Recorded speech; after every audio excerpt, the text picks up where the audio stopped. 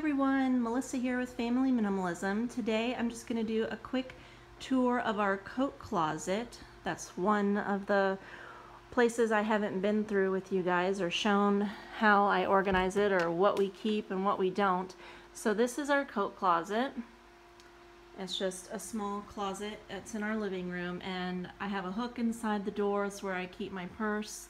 And on the top shelf, that box there is where everybody's gloves and hats are, and also the attachments for the vacuum.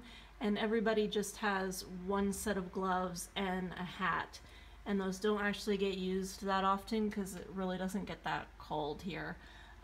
But if it snows or if the kids go out and play, they do have a set of a hat and gloves. And then I keep the cushion or the pillows to the couch up here. I don't like them on the couch because the kids just end up throwing them on the floor, so I keep them up there. And if my husband wants to get a pillow to lay down on the couch, he just gets it from there.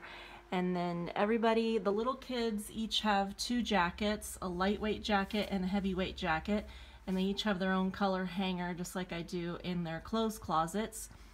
So there's my little girl's hoodie and her heavier jacket, hoodie, heavier.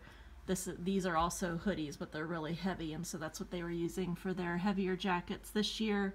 Then I just have one coat, and it's kind of a medium weight. I use it for everything.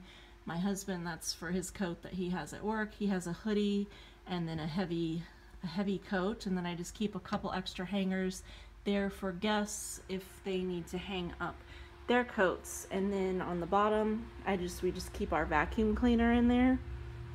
And there's nothing else on the floor. So that is everything that we keep in our coat closet and how I organize it.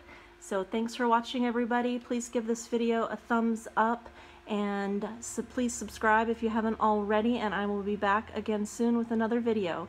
Bye.